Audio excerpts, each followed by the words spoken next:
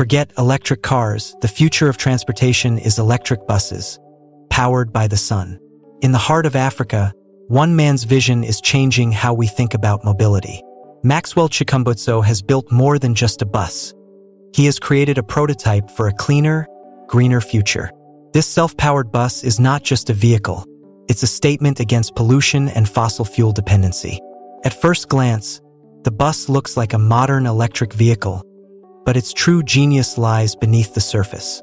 Instead of relying on conventional grid charging, Maxwell's bus integrates solar harvesting technology directly into its roof. This solar capability allows it to power itself without external input, which drastically reduces emissions over time. Africa, a continent often overlooked in technological revolutions, may now be at the center of a global transportation shift. The inspiration behind this innovation was simple: reduce carbon emissions, lower costs, and make clean transport accessible to everyone. Maxwell believes that environmental responsibility should not be a luxury but a default standard. His team engineered the bus with cutting-edge lithium-silicon batteries that store energy with higher efficiency and longer cycle life. These batteries are integrated seamlessly with solar panel arrays that harvest sunlight throughout the day. Instead of idle waste while parked, the bus becomes a solar collector, turning every moment into energy capture. In dense cities like Harare or Lagos, where grid reliability is often shaky, this kind of autonomy is game-changing. But can it actually reduce Africa's transportation emissions? To answer that, we need to compare it directly with the continent's current transportation reality. Diesel minibuses and taxis dominate public transit in many African cities. These vehicles often run without catalytic converters and emit black smoke into already congested streets. A single diesel minibus emits over 10 tons of CO2 annually, not to mention particulate matter that causes respiratory issues. Multiply that by hundreds of thousands of vehicles, and the environmental cost becomes staggering. By contrast, Maxwell's bus produces zero tailpipe emissions. Even the solar panels produce minimal emissions over their life cycle when manufacturing is included. Every ride on this bus replaces a polluting alternative, incrementally cleaning the urban atmosphere. But solar power is only part of the equation.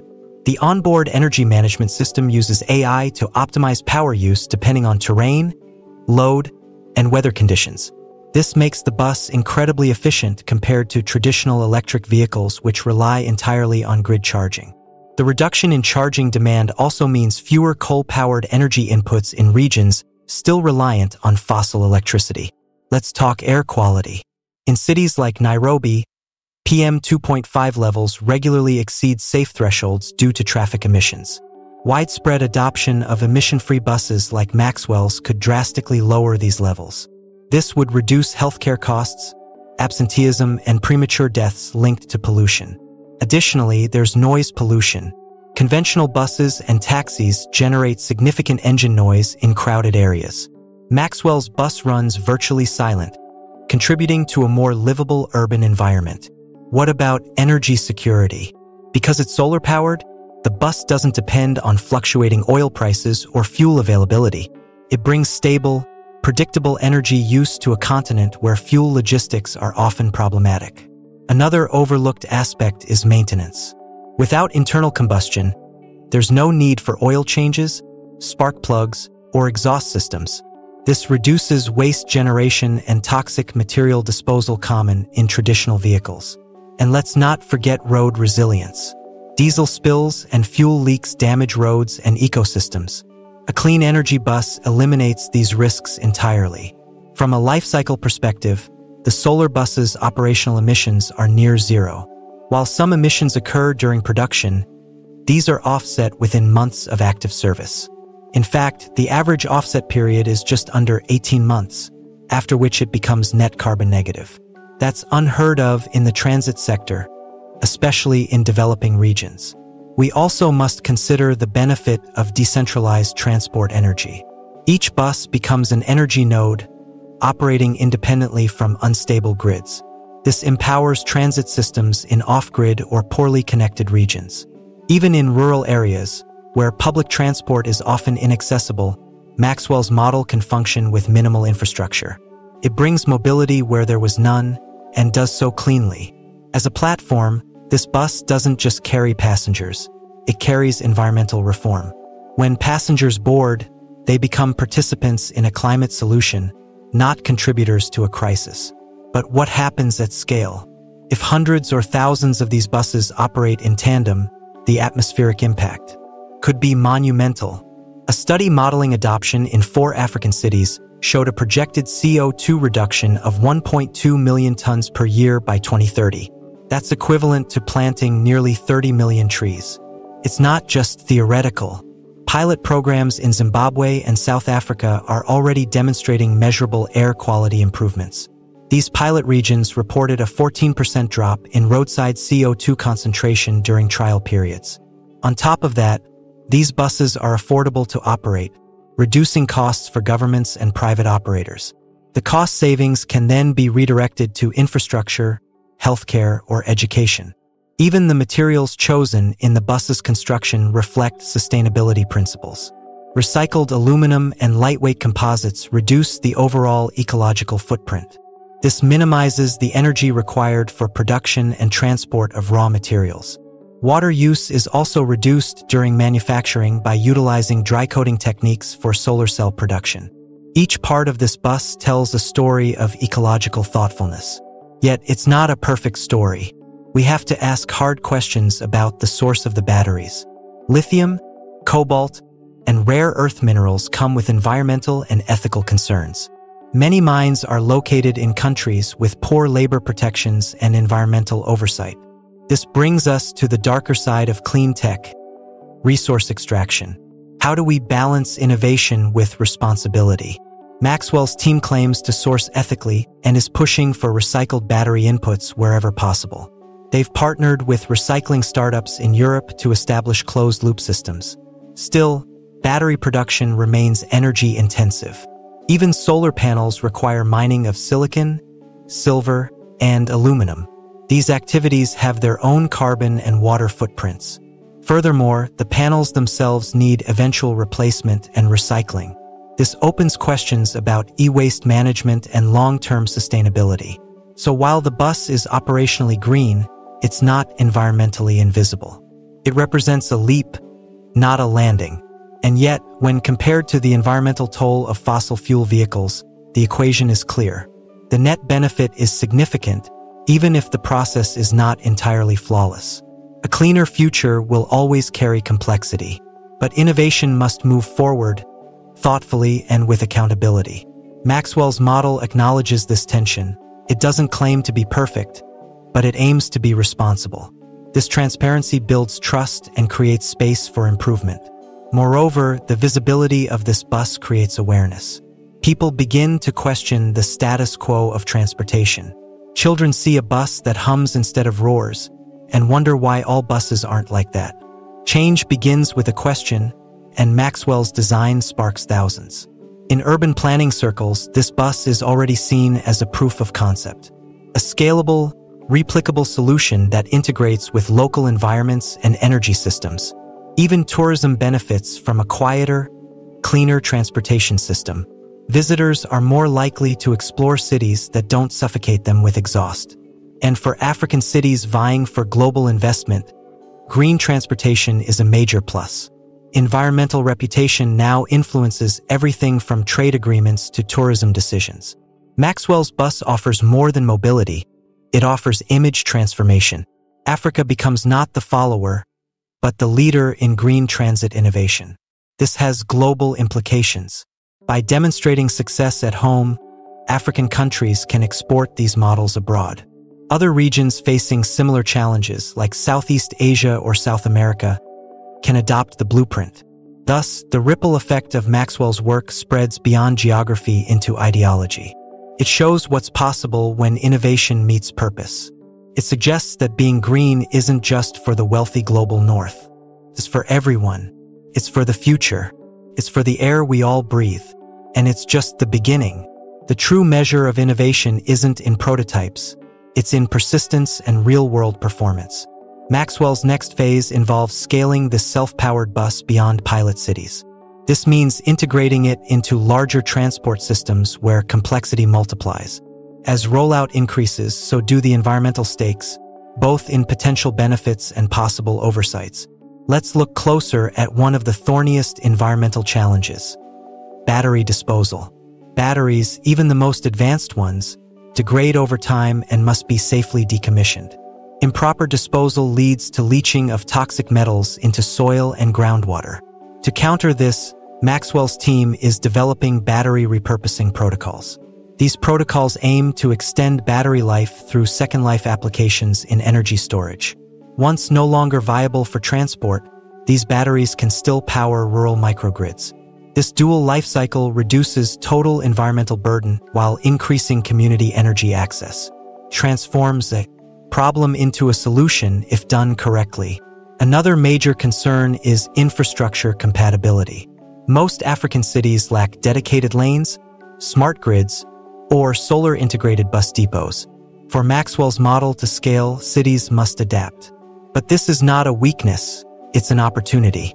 Infrastructure investment creates jobs and enables circular economic growth. Local solar panel assembly, battery refurbishing centers, and AI diagnostics hubs can sprout alongside deployment. These new industries bring with them an environmental literacy previously missing in transport sectors. As citizens become stakeholders in green transit, a cultural shift begins. The bus becomes more than a machine, it becomes a teaching tool. Each stop, each ride, becomes a conversation about sustainability and future-forward design. School programs can be built around visits to solar depots and energy centers. Youth engagement will be essential in ensuring long-term adoption and stewardship. Additionally, community ownership models could boost ecological responsibility. Shared transit ownership can incentivize users to care more about upkeep and performance. This creates a feedback loop between user and technology, enhancing both ecological and social resilience. Maxwell's long-term vision includes a continent-wide charging and maintenance network. But unlike EV networks in the West, this one relies more on distributed solar microgrids. This eliminates the need for centralized fossil-based power inputs. It also bypasses many logistical bottlenecks common in developing energy markets.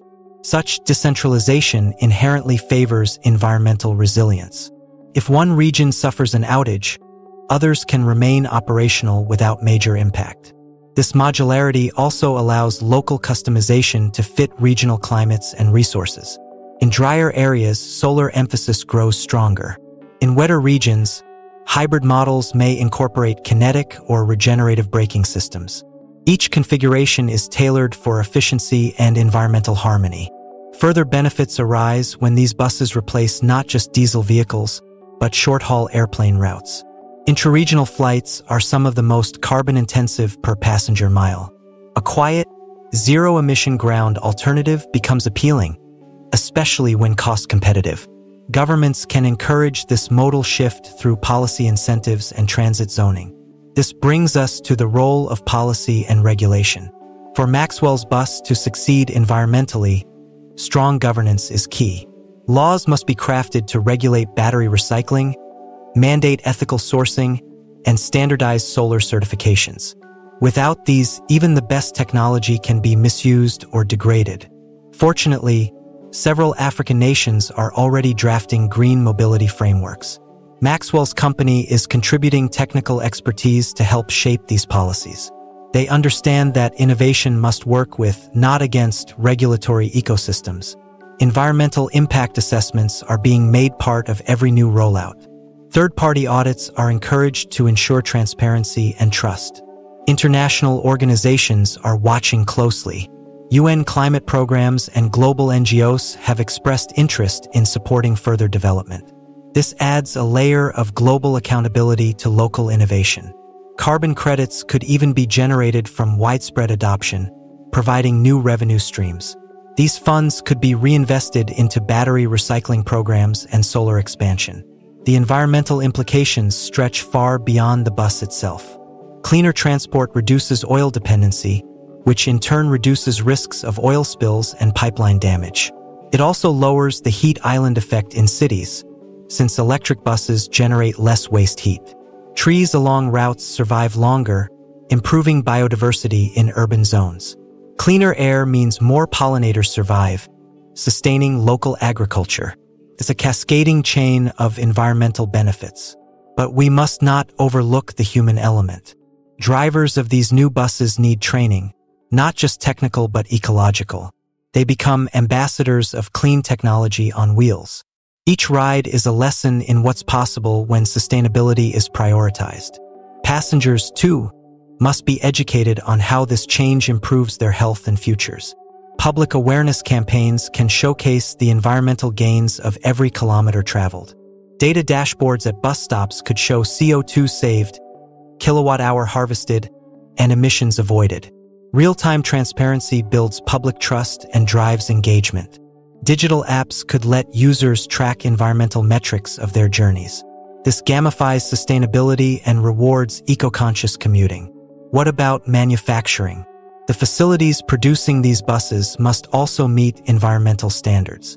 Energy-efficient lighting, water recycling, and local sourcing are being prioritized. Factories powered partially or fully by solar energy are being designed.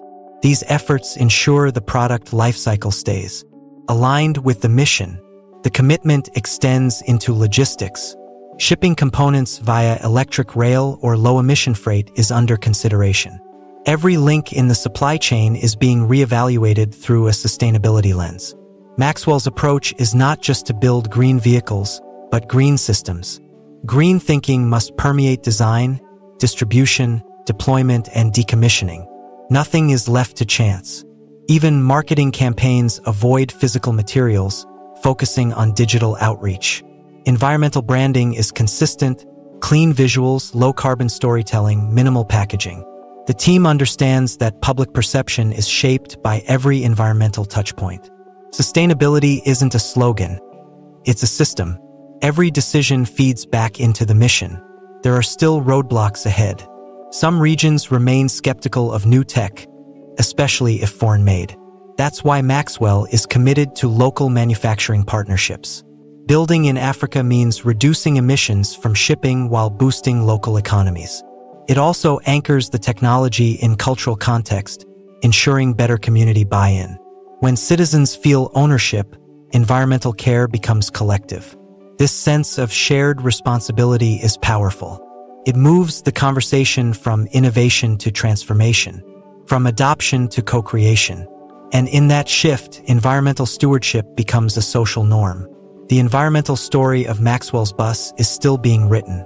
But the chapters so far show a remarkable commitment to balance, responsibility, and action. It's not just about reducing emissions, it's about reimagining what a bus can be. It's a mobile classroom, a solar node, a cultural bridge. It's a prototype for ecological hope in motion. Maxwell once said, "The future is not something we wait for, it's something we build." And this bus is a rolling blueprint of that future. It's a vehicle of change, not just in transit, but in thought, policy, and environment. Africa's roads may never look the same again. Neither will its skies. Cleaner, quieter, and clearer. With each route electrified by vision and sunlight. This is what sustainable mobility should look like. Rooted in necessity, powered by innovation, and aimed at collective well-being. Because transportation is not just about movement. It's about where we're going as a planet. And Maxwell's bus is helping steer us there. Responsibly, renewably, and resolutely. This is not a dream, it's happening. And it's only the beginning.